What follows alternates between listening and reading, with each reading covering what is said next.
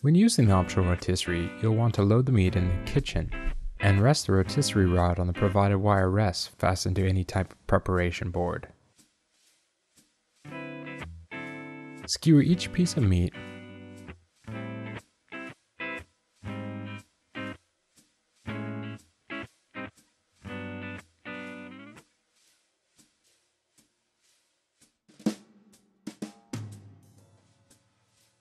and use cooking string to hold the meat together if needed.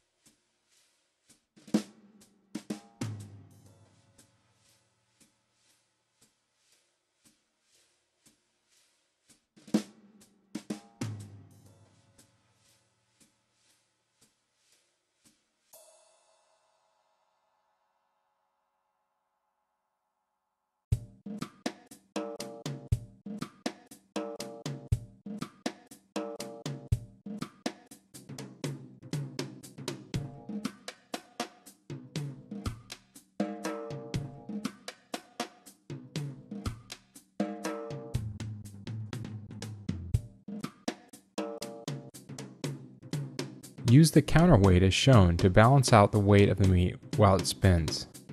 Have the counterweight pointing straight up and adjust it appropriately.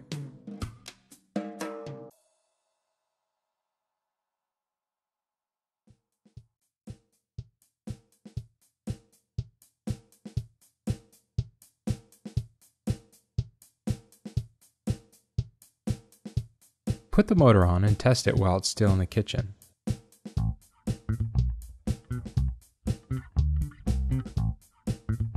Now take it out and rest it on the rotisserie brackets provided. Turn on the rotisserie motor.